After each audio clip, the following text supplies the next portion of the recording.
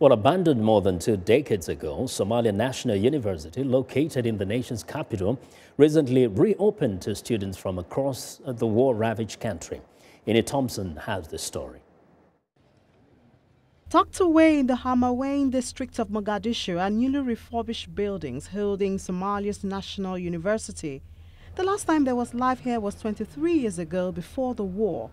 But now Somalians are invited to acquire knowledge in pre-university courses in mathematics, physics, biology and English. Tomorrow you'll be okay. I'm going to recommend, for example, all the Somali students, girls and the boys together.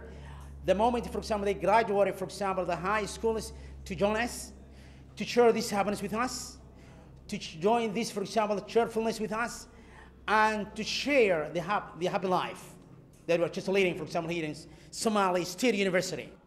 After the departure of the Islamist militants in 2011, the federal government of Somalia had the security and support it needed to mobilize financial and technical assistance from local businesses to rehabilitate the campus. The government creates what's called the equal opportunity, because when there is a private education, a lot of young people are not accessible because of the economic situation.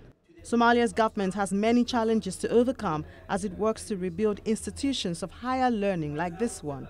Soon it will have the support of the graduating classes of SNU to assist in their country's long road to recovery. Thompson for VOA News, Washington.